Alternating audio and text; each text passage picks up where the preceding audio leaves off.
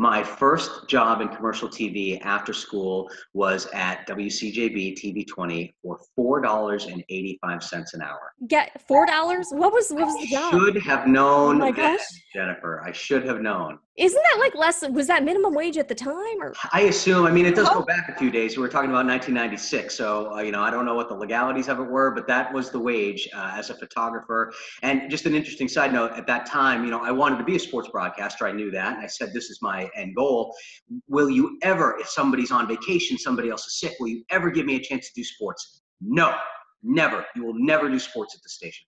Okay, that's fine. So that's 1996. I was at TV 20 as a photographer for about 4 months or so, 3-4 months. Went up to Savannah, Georgia. Jennifer hit the big time, $8.50 an hour. That was to be a photographer and a one-man band reporter. And then I got my first job in September of 1996 in Mobile, Alabama. I was there for 3 years. And at the end of those 3 years, I went back to where? Gainesville TV 20, where they told me I would never do sports, to be their sports director. What changed your mind, you think? Like, was it a change in management, or?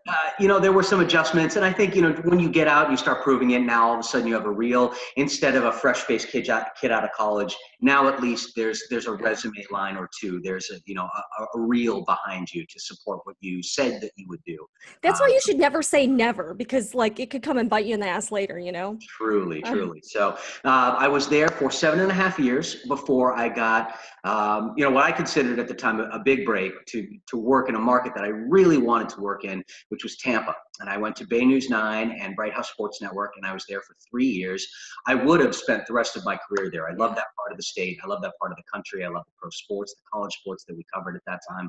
Unfortunately, towards the end of my third year, I was the second of about 8 layoffs.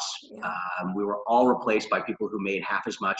Much like the job that paid $4.85 an hour, this should have been a flashing neon sign. Get out of this crazy. But you ran towards the danger. You're like a firefighter. Well, yeah, not as brave perhaps, but I did run screaming towards it, yes.